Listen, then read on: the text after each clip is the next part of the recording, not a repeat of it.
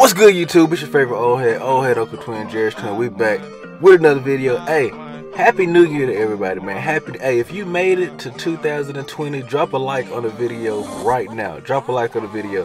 Hey, if it's your first time finding the channel, man, hit your boy a sub, man. Go on, sub up, turn them noties on, turn that thumbs up blue if you true. Hey, you already know. If you know the gang, if you got them noties on, spam up them fire emojis and the muscle emojis in the comment section right now. But hey, I got another build video for y'all boys to check out, man. This is actually a rare build that you don't see that often, you know, in the game, in the park. But it's the paint defender. But I'm actually making a paint defender, but I actually got this build an unorthodox way. So I'm finna show y'all how to make this special paint defender. It might be the best paint defender, might be the best shooting paint defender build that you can make. So yeah, we finna get right into it, man. But hey, shout out to my loyals again, all my loyals, man. If you Verde gang, you already know big greens over here. Spam with them Verdes in the comment section. But yeah, let's get into the build. Now first, you know, first thing we choose is your pie charts or your skill breakdown. Now you think paint defender or shooting paint defender, you probably think the chart that has the most red, or you might think the red and the green, or you know, something like that. But I actually got this build, and how you want to make it, you want to go to the blue and the green pie chart. Blue and green pie chart, that's finishing and shooting. Now for your physical profile, I think the best one is the one that's split evenly in the third. So you know, the balanced one, because I feel like that's the one that gives you the most strength, as well as, you know, you can still have decent speed and the acceleration and all of that. So you want to go to the one that's all the way at the bottom. That's the balanced pie chart. All right. Now, as far as your attributes, see, you start off with 419, you know, attribute points, which that's why we make them a center, because you get more attribute points with making them a center, which relates to more badges. So what you want to do, you want to take your shot close all the way up to 80. You want to take your driving layup all the way up to 68. Your driving dunk all the way up to 65. Your standing dunk, we're going to take that all the way up to 92. And then on your post hook, we're going to take it to a 59. 59 on the post hook. Shooting mid-range, you're taking it all the way up to 74. Three-point shot all the way up to 70.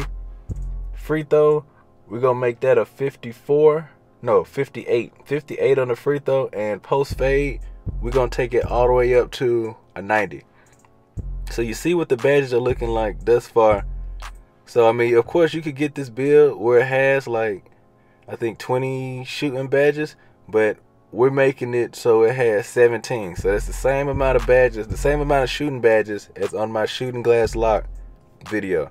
So 17 shooting, 15 finishing. Now on the defense, interior defense, we're taking that all the way up. The perimeter defense, we're going to take it to a 46. Lateral quickness, 49. Steal all the way up, 55. Block all the way up, 76. Offensive rebounding, 69. Defensive rebounding, 76. Now this is going to give you the max badges you can get on defense on this build with this pie chart, which is 12. So 12 defensive badges.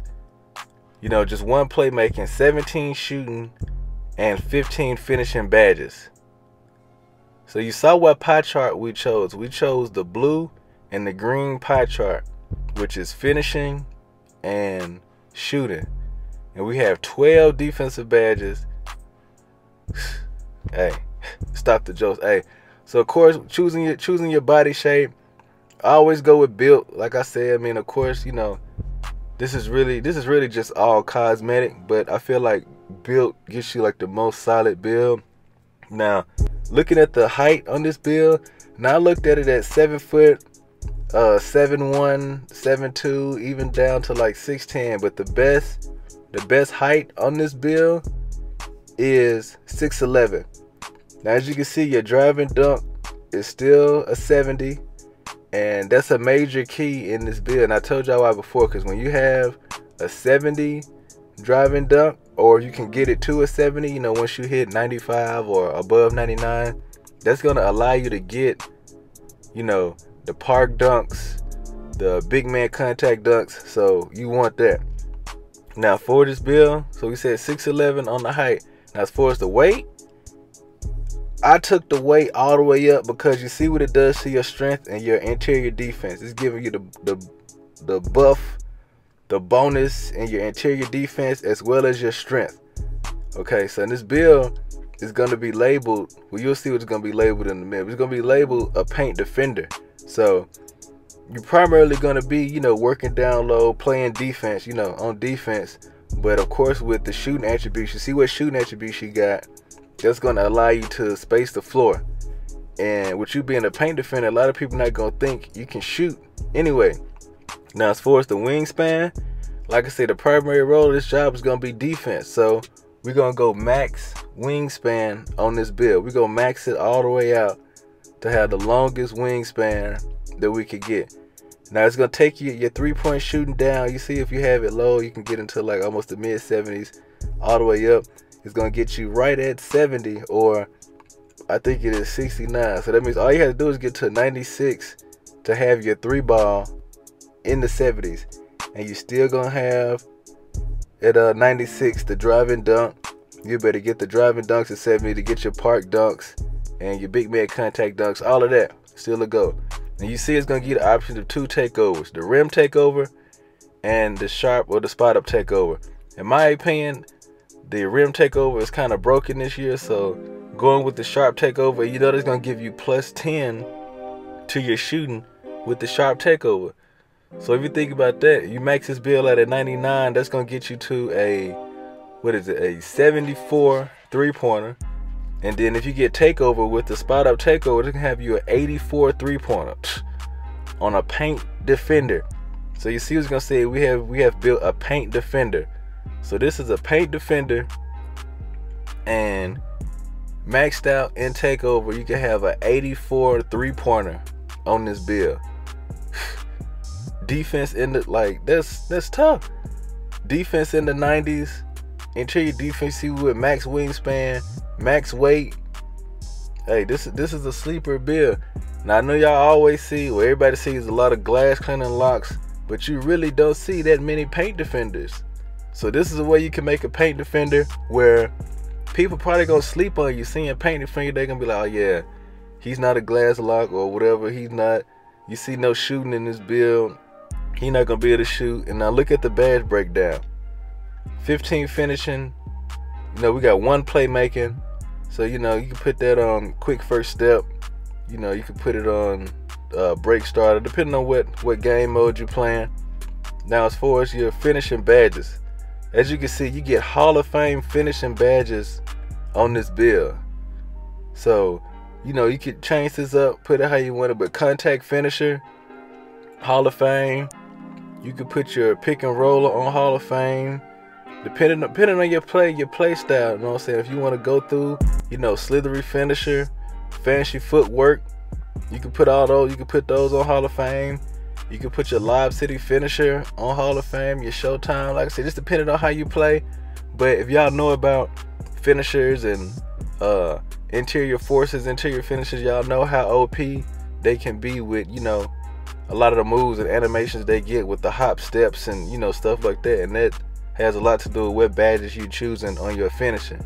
So just think about a paint defender that can drive like an interior force or interior finisher and be able to shoot the ball.